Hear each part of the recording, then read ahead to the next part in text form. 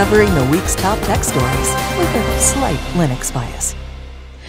Microsoft is warning that customers who install the optional KB4577062 update for Windows 10 versions 1903 and 1909 will encounter issues upgrading to newer Windows 10 versions on some devices. As Microsoft says, after installing the optional update, users will receive compatibility warnings when trying to update the OS to newer versions if HTTP internet access for local system accounts is blocked using a firewall.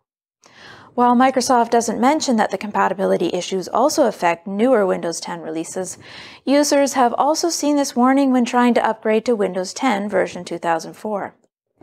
Microsoft says that it is currently working to address this issue with a fix to be available in an upcoming Windows 10 release.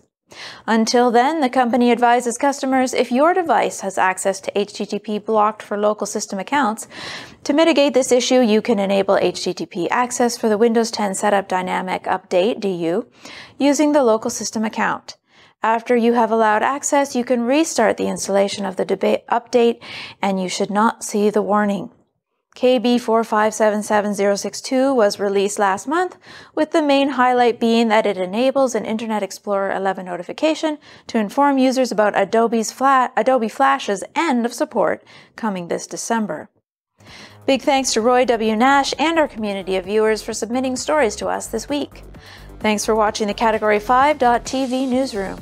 Don't forget to like and subscribe for all your tech news with a slight Linux bias.